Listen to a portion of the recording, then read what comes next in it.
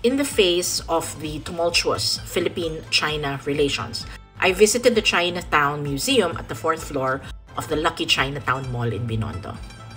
Wala lang. I wanted to remember how at some point in our history, the Chinese braved the dangerous seas to move to the Philippines as political and economic refugees. They were fleeing subjugation by feudal lords, they were fleeing war, they were fleeing hunger and lack of opportunities. When they got to the Philippines, there were years of persecution, yes, but as they assimilated into the Filipino society, they built their home in what has become the world's oldest Chinatown.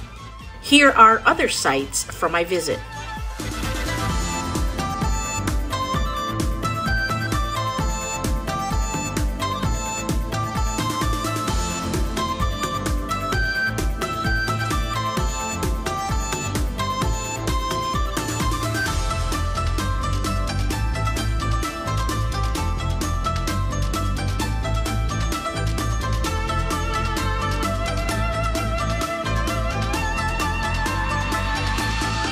Maraming Pilipino ang galing sa lahi ng mga Tsinong kinupkop ng Pilipinas para magkaroon sila ng mas magandang buhay.